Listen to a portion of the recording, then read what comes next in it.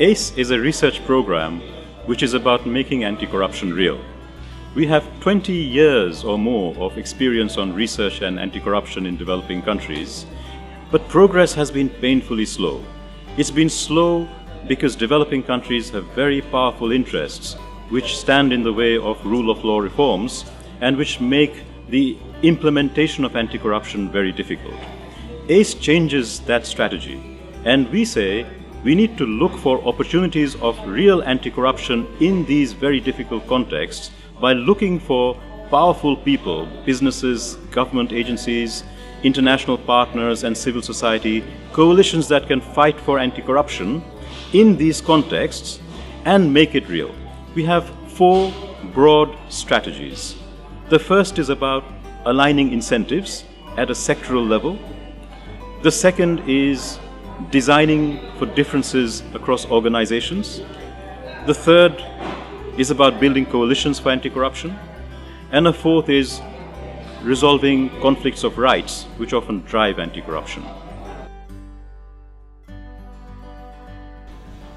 ACE is working in 3 dynamic countries, Bangladesh, Nigeria and Tanzania. Now, each of these countries have very different political systems, but they're regionally significant. The corruption challenge is quite adverse, but it also means there is a lot of opportunities for us to work in those countries and allows us to work comparatively equally. Bangladesh, for instance, in the 1990s, Bangladesh had very high levels of political competition. It's now moving towards more of a dominant party system, but growth is still very high in Bangladesh. And we are hoping that our research actually helps sustain that growth and take it further.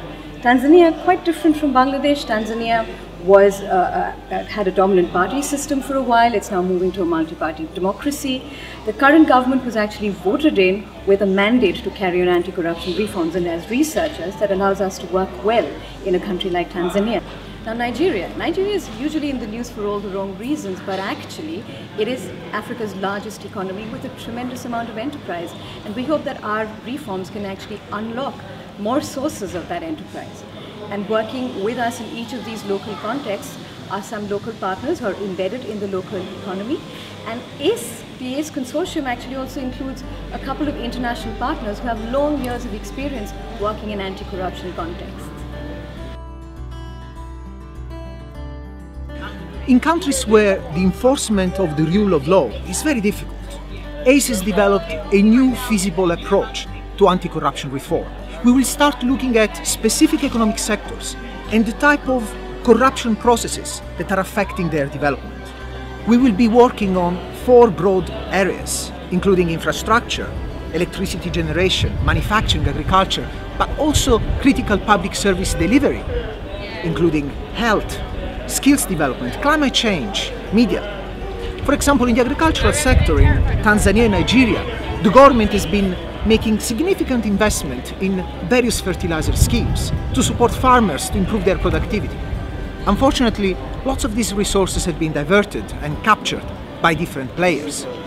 ACE will be collecting new evidence to reform these schemes, improve the policies, and finally, ultimately improving the outcome in these sectors and also the conditions of people in these countries.